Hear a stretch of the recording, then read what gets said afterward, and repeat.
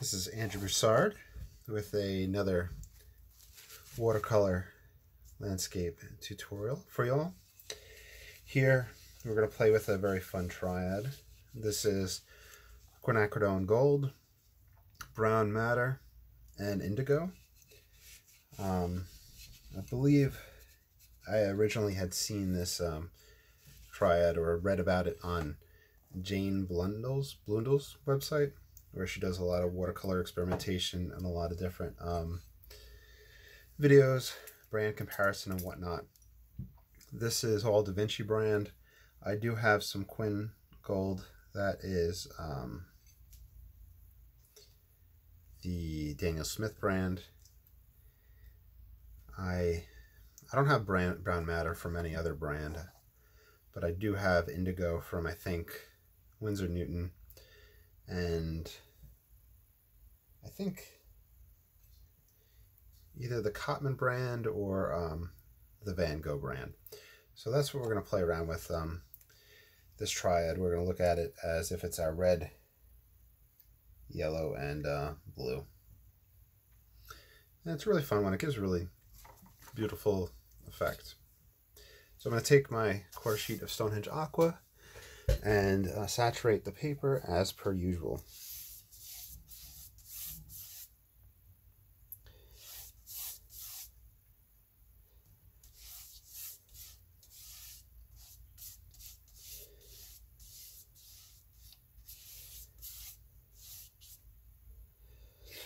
Okay, so this helps the paper stretch out, and I paint wet and wet, so it gives for interesting painterly effects.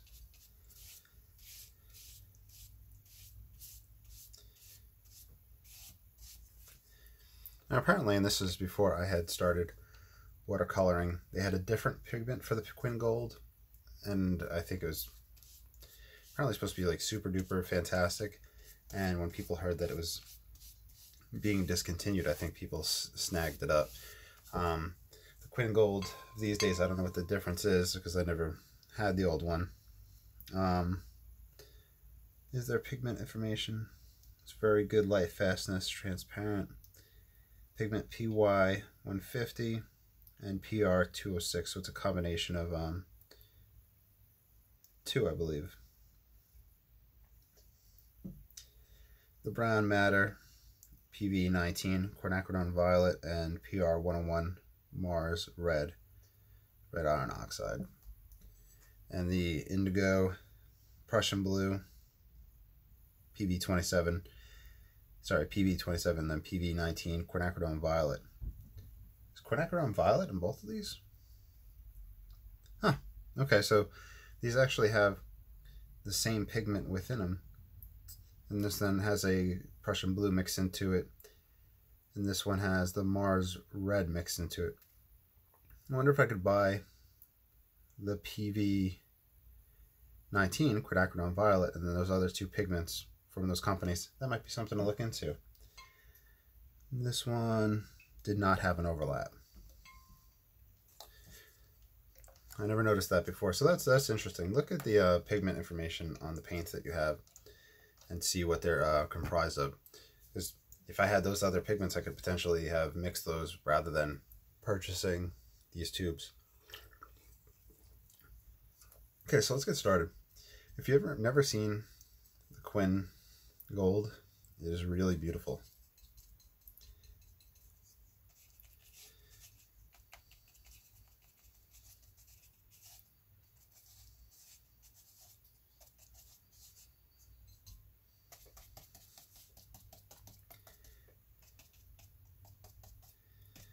I have nothing set in stone in my mind, but we'll see what takes place.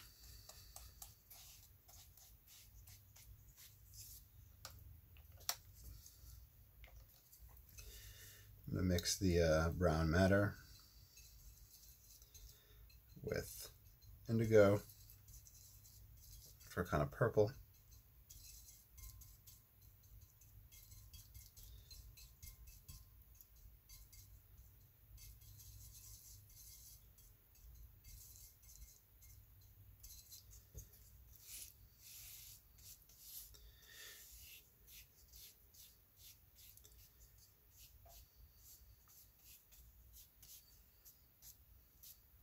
that just flow down.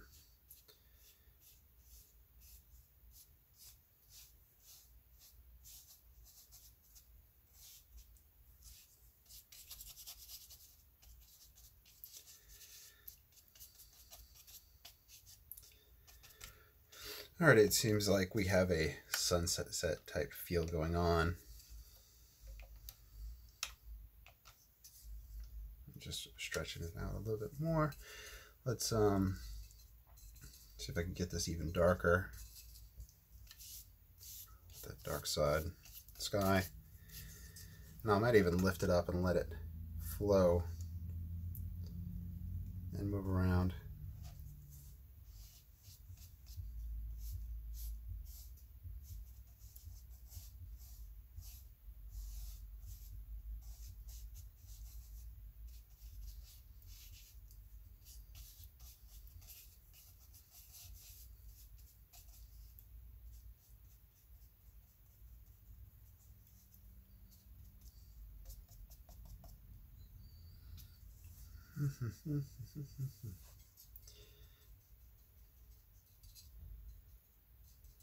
Makes it even darker. Let me get some more of this indigo on this plate.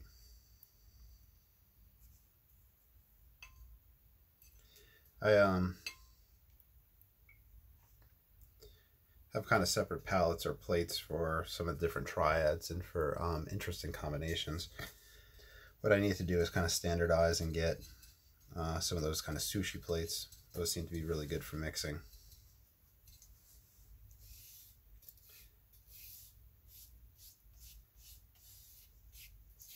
I'm just building up this this sky with the darkness, and allow this to be kind of a sunset.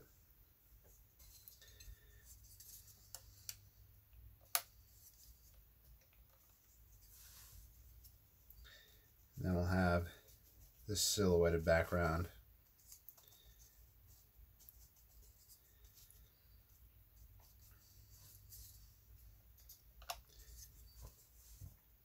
Maybe I'll bring this down, connect this land right here, and make it more of just like a little pond lake. I let the darks blend together.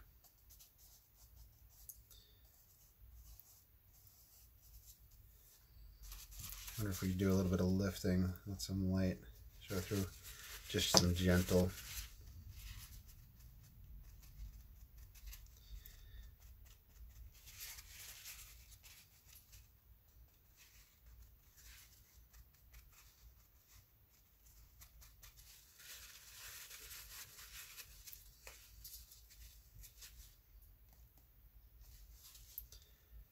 It's like a brilliant sun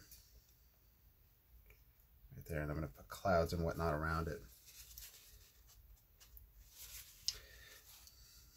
Let's see. Continue to build up this dark. I don't remember how the drying shift was with these. I haven't used this combo in a while, so I thought it'd be a good change of pace compared to the other palettes that I've been working with, and you know, have some interesting different content for y'all. By the way, just my normal spiel, a whole bunch of links down below. I do have a Patreon account. I'd love if you would consider supporting, and money from that goes towards, you know, paints and supplies and papers and whatnot.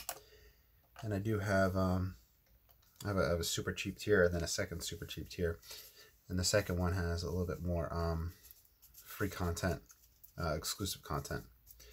So, you know, if you can, please consider supporting me on there. If not, I understand.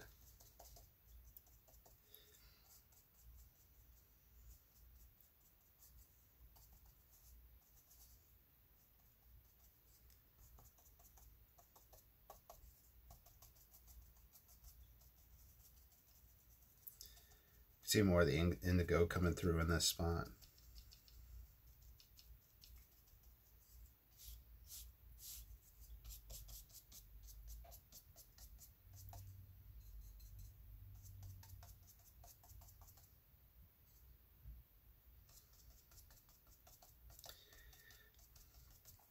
And that's that Quin gold.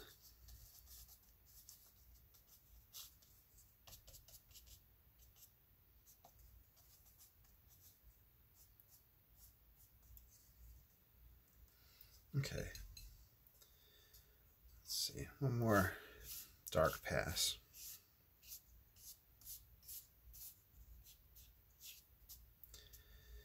Now it's time for some interesting clouds. So I'm going to wash this off. I'm going to wipe it. I'm going to grab some Quin gold. They're still wet and wet. So we're going to, this will be kind of the golden glow on clouds. This is something I do with a raw sienna on the other palette. Mix some brown matter. See what we can grab.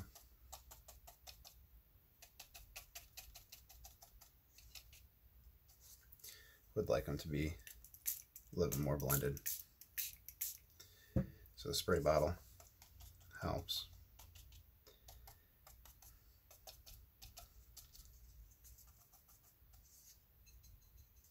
I'll put that red down in here.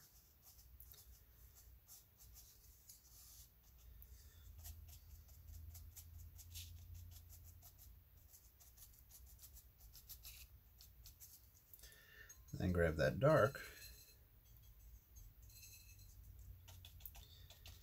put that on the back side.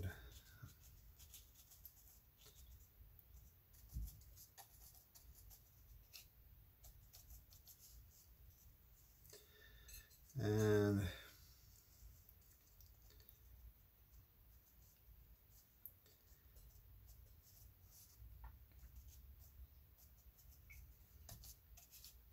cloud's going across.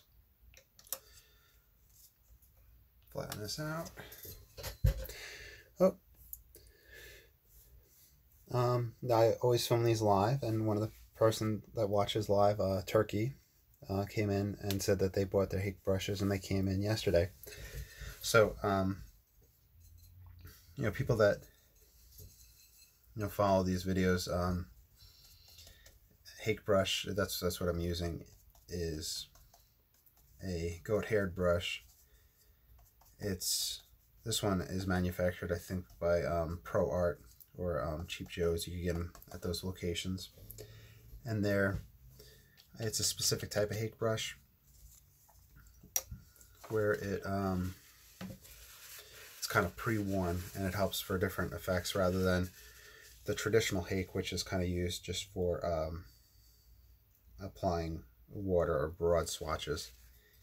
The worn one has kind of a chiseled edge you can get for different lines and different texture effects you can have. I'm just lifting up some clouds.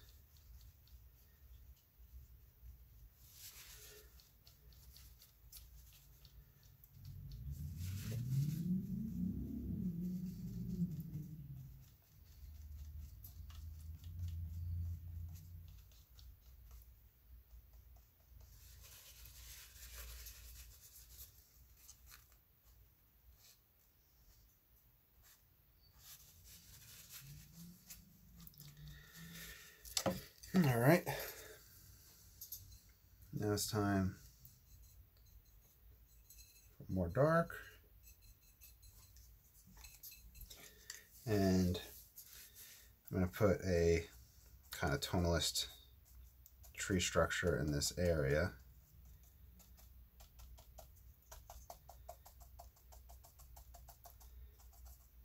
I'm going to have to darken it.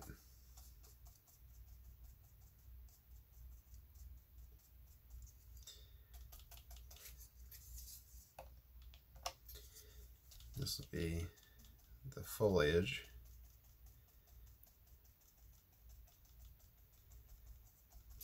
The outer edge will get more shining through.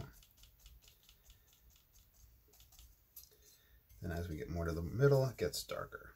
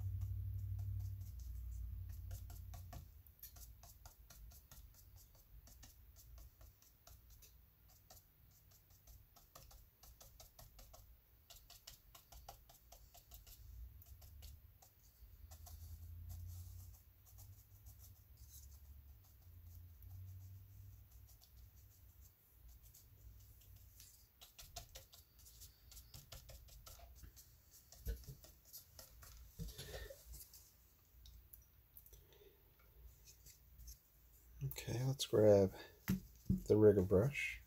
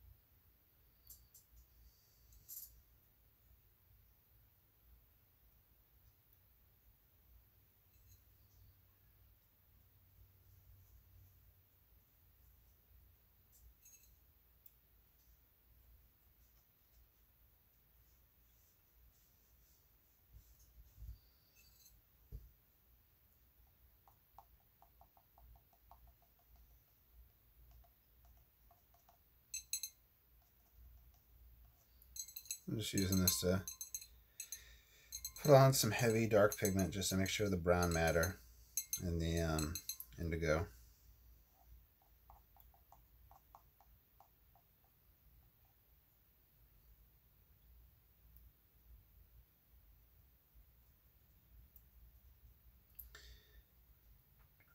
Everything's still pretty wet and wet.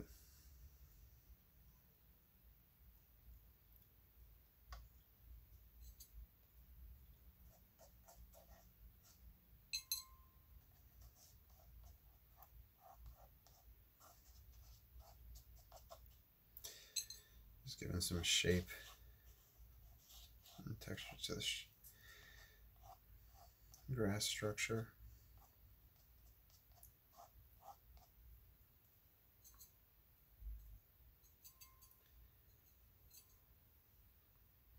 Darken that back here.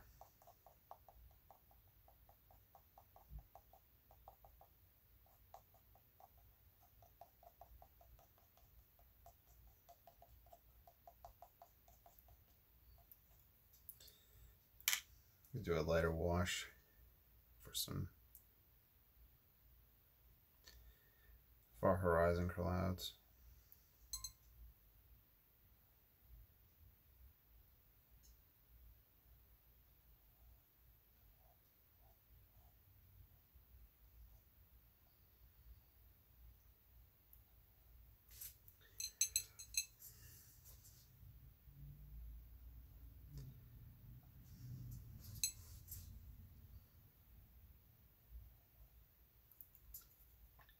Actually, why don't we grab some Quin gold and start glowing, see what happens with that.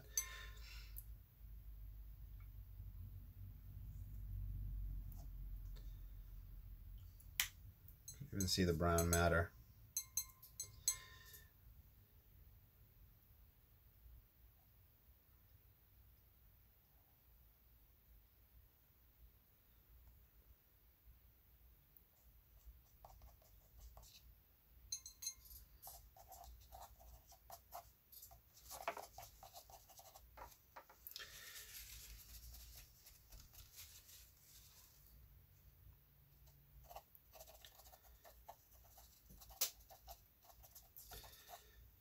Pushing wet and a little bit of color around, see what type of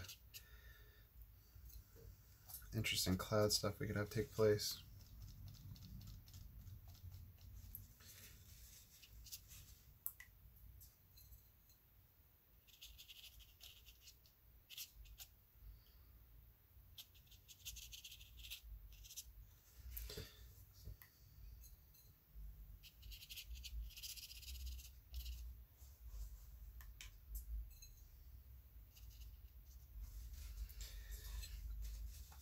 So starting to get an interesting look for this one.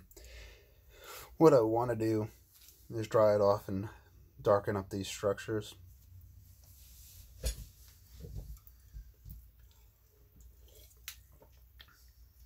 So here's a dry off.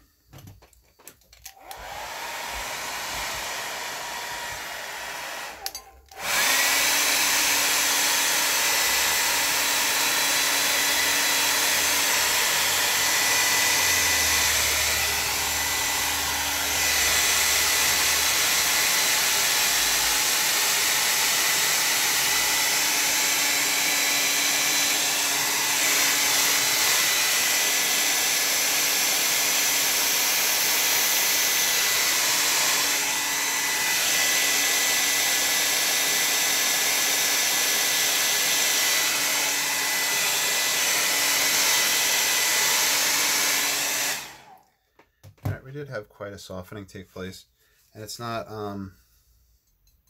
not completely dry, but I'm going to take now the Quin Gold, and this will be the outside foliage from this guy.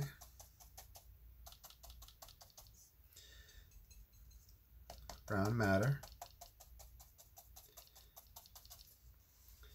Then I need my indigo mix.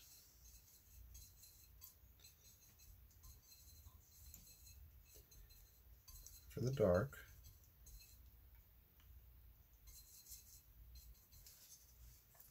I feel like I'm really going through indigo with this one.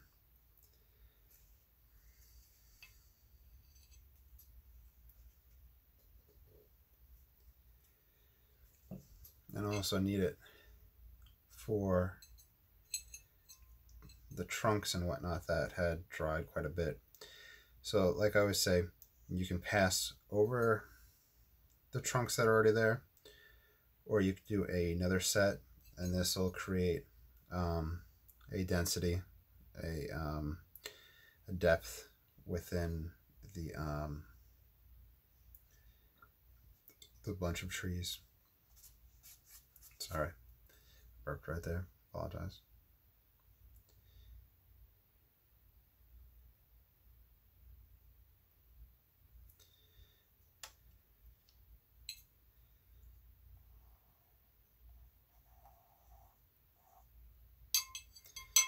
Okay, let's see.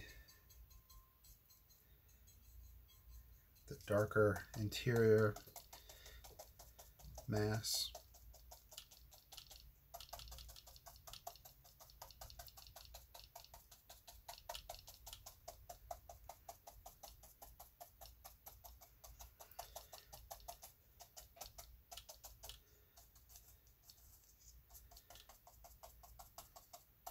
Set these structures in place. Bring this mass around.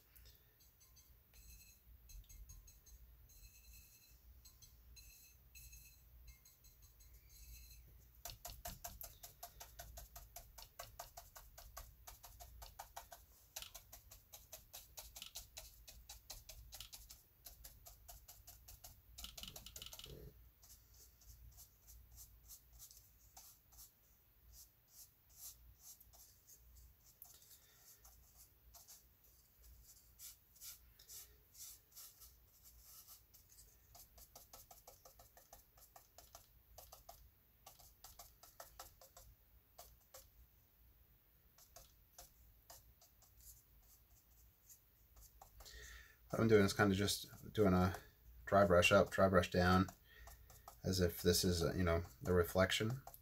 And I'm just looking to see if I want to keep that nice and soft in the background, if I want to build up on it or what.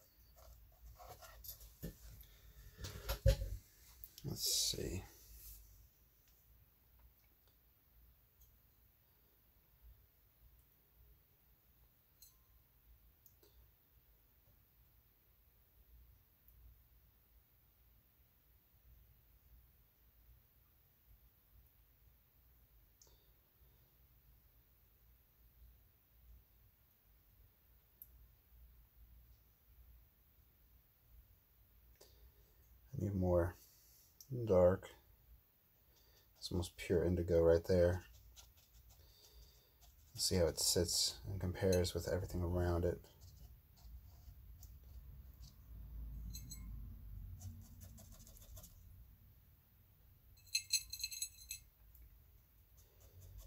I think indigo as a color was used a lot back in the old days, but I think the old indigo was fugitive, meaning that it faded easily. So I think they have a different mixture for it now. Same with the brown matter. I think it's different materials.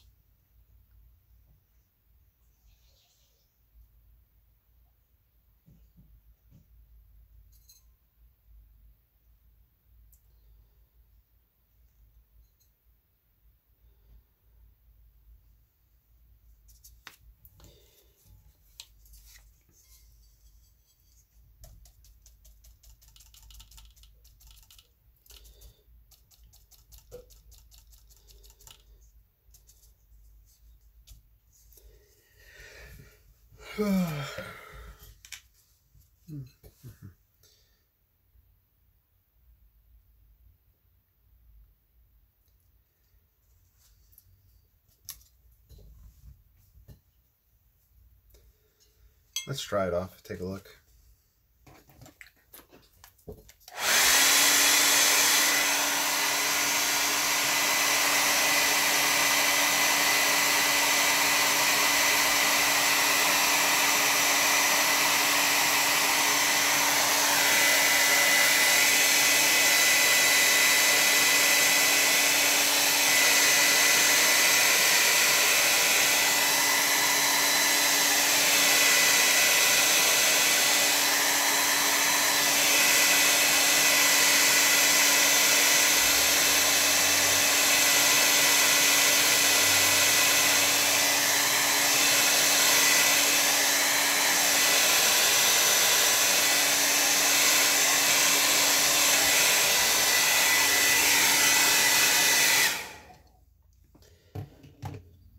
All right, kind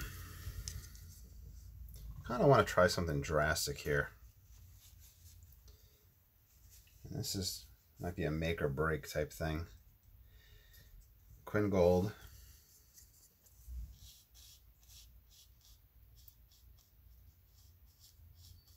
It's going down green. Let me get as clean as I can get.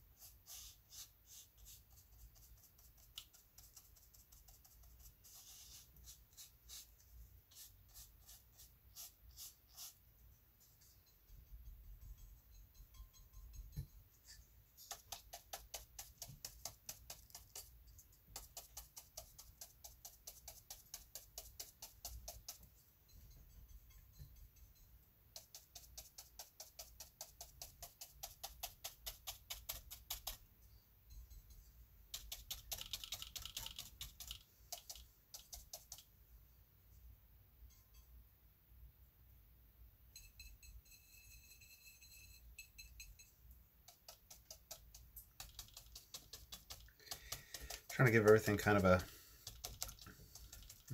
little glowing feel to it.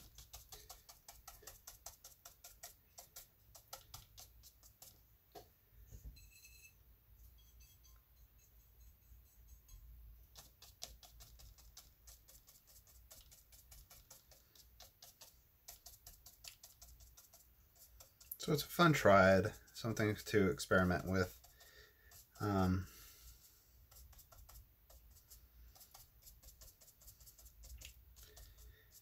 think a lot of people may have indigo in their collection of paints, but not a lot of people would have like the brown matter. Might have the Quin gold. Quin gold, I think, could definitely have its place in other palettes as well. Like this is just kind of just the Triad playing around with it. But just that golden glow of it, I think it really does can hold its own if you add it to other palettes.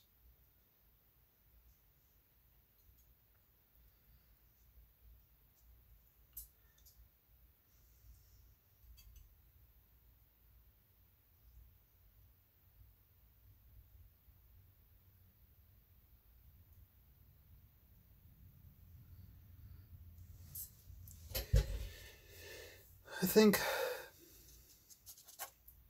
it might be time to start wrapping this one up.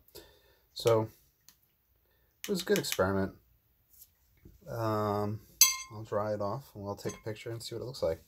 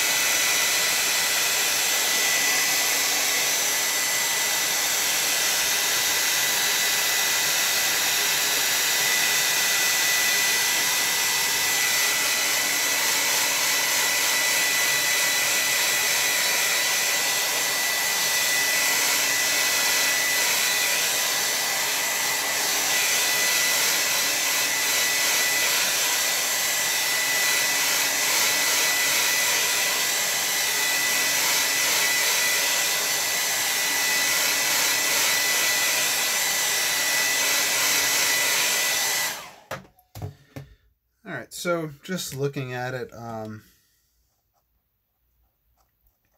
think that maybe a lot more could have been done. I didn't do any scraping or some other textural effects that I usually might play into a painting. I think it's a triad I used to enjoy that I would like to start doing more of. I think it may hold its place potentially within tonalism, like that kind of like as a separate tonalist palette. But I think the quinacridone gold can definitely start making its way into other palettes. It gives that glowing sunset effect while also not being too opaque. Just my one thing is I have to be careful with it pushing green very quickly, even with if I use dirty water with the paint. I think that's what had originally started right there. But it was pretty interesting, pretty fun, and hopefully I'll be back later on today with more videos, and I will talk to you later. Have a good day.